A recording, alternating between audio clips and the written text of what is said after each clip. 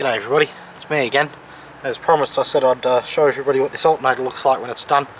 Now I finally, I took out most of the bolts already, so you can get to see the diode pack and everything.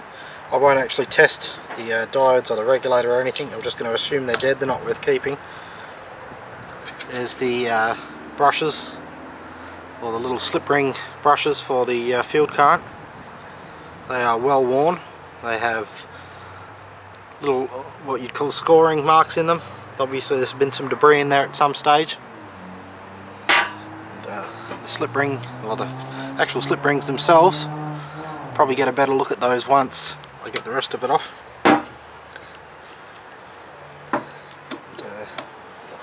Pop this all off as one assembly. That's the diodes and the regulator. Still a screw in there.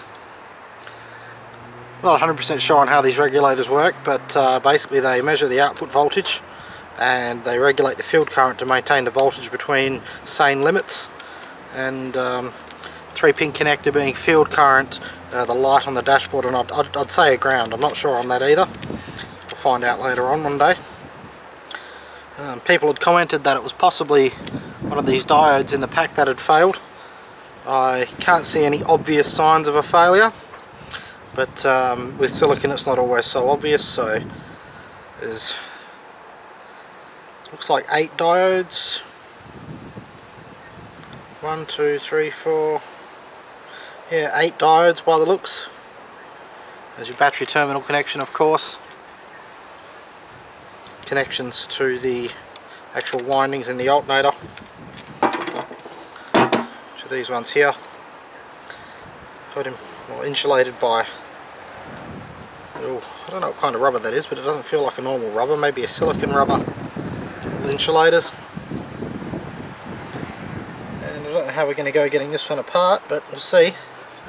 Now you can see those slip rings are quite worn. Oh, it's even making some lovely noises too. Something's rubbing. Might be one of these windings now that I've taken out the isolators. Those slip rings are really worn. Really worn. Let's see if we can get this other cover off and have a look at the windings.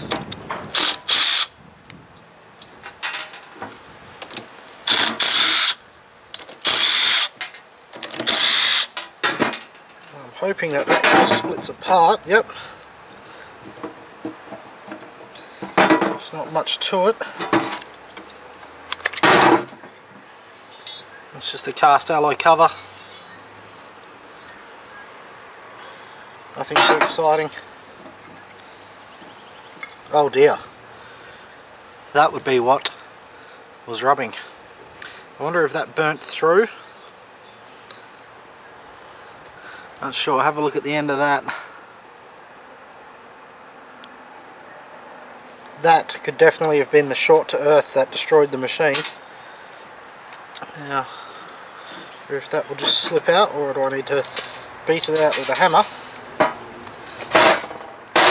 There we go. There's the rotor.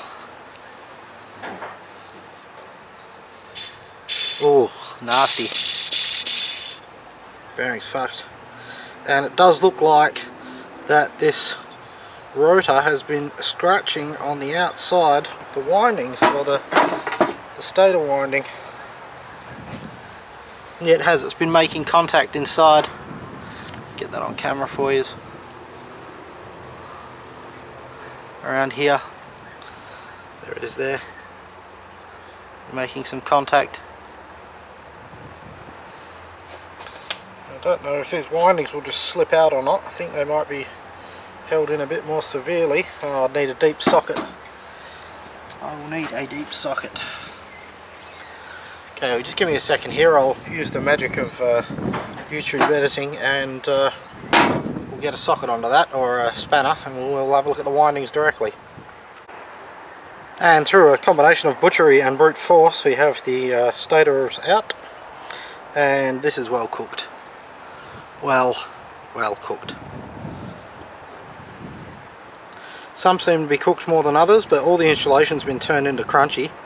That bit there I accidentally hit, so you can ignore that. But this one that broke out here.